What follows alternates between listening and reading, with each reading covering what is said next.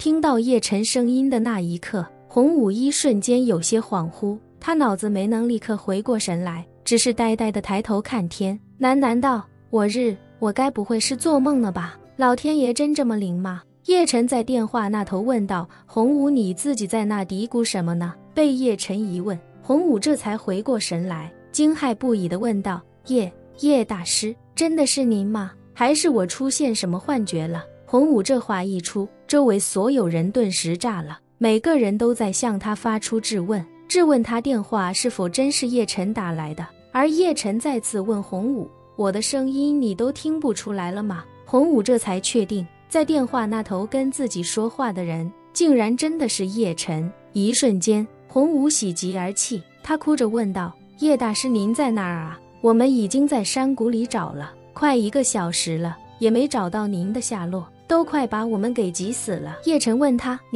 你跟谁啊？洪武忙道：我跟老陈、李探长还有若离小姐带的何家人。叶辰又问：没其他人了吗？没了。洪武忙道：其他人知道太多不太可控，所以就没通知太多人。臭！叶辰赞叹道：洪武你做得很好。洪武顾不得骄傲，连忙问：叶大师您到底在哪儿啊？叶辰咳嗽2声：嗨，这个我一时半会不好跟你解释，不过你们放心，我暂时没什么大碍。洪武一边抹着眼泪，一边无比庆幸地说着：那就好，我死了不要紧，只要叶大师您没事儿就行。叶辰听得一头雾水，正想说话，便听电话那头又传来李亚林的声音：叶先生您没事吧？叶辰微笑道：谢谢李探长关心，我暂时没什么事。对了，我外婆他们怎么样了？李亚林忙道：您放心，他们都在半山别墅，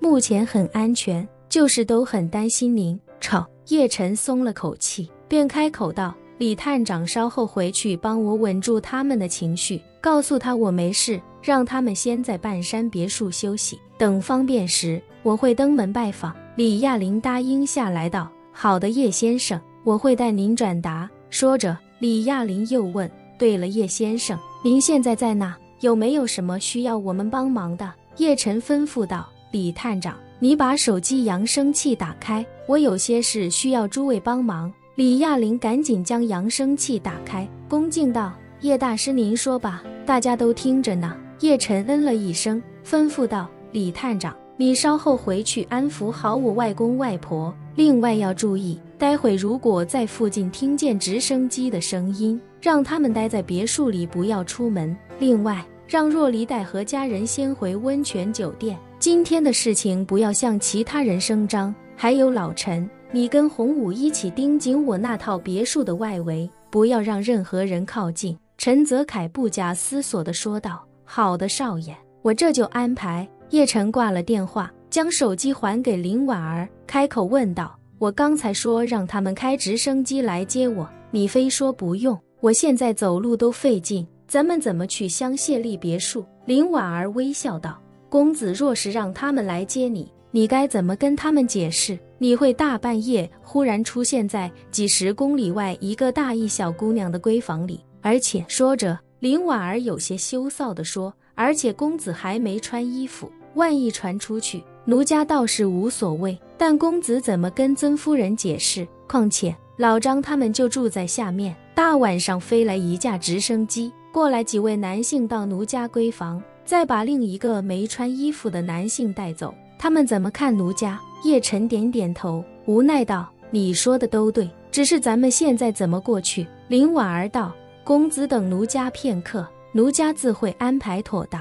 林婉儿说罢，立刻站起身来，下楼换了一身简单的 T 恤和牛仔裤。他打了一通电话，20分钟后，一架2座的轻型直升机便快速飞到院落上方，随后便在院中缓缓降落。飞行员从直升机上下来之后，便立刻头也不回地从院门离开。待他走后，林婉儿才来到院中，从直升机的副驾上取下一套全新的机场机务制服，随后才带着制服回到2楼。此时的叶辰已经自己坐了起来，用被子挡住腰部以下，多亏了那3/4颗增强版的散血救心丹，叶辰虽说灵气一干二净，但起码身体状态有了一定的改善，不像刚到这里时那么虚弱。林婉儿见他已经坐了起来，便将手里的制服放在叶辰身边，柔声道：直升机已经到了，公子先换一下衣服，稍后奴家陪公子一起去香榭丽温泉酒店。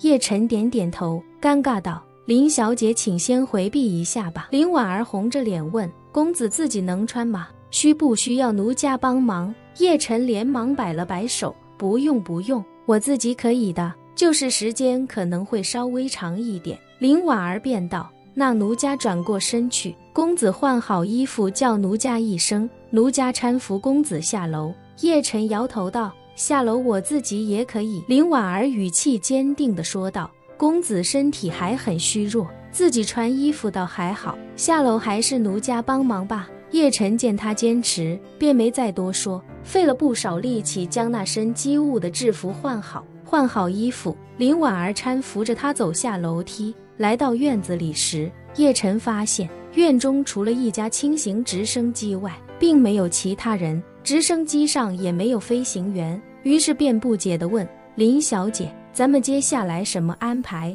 林婉儿淡然道：奴家来送公子过去，这样就没人会看到公子了。叶辰惊讶地问：你会驾驶直升机？林婉儿自然地点了点头，微笑道：会啊，活得久了，会的东西自然也多一些。叶辰一开始对林婉儿会驾驶直升机还有些惊讶，但现在想想，又觉得他这话确实也有道理。任谁能活300多年，也会掌握许多各式各样的技巧。哪天林婉儿跟自己说他会开喷气客机，自己也没必要感觉诧异。紧接着，林婉儿搀扶着叶辰登上直升机，自己也坐进了另一侧的驾驶室。直升机上，叶辰带着降噪的通讯耳机问林婉儿：林小姐，你这直升机是从哪找的？林婉儿道：我让老邱安排的，不过公子放心，我只让他弄一架直升机过来，具体要做什么他不清楚。飞行员把直升机送到之后，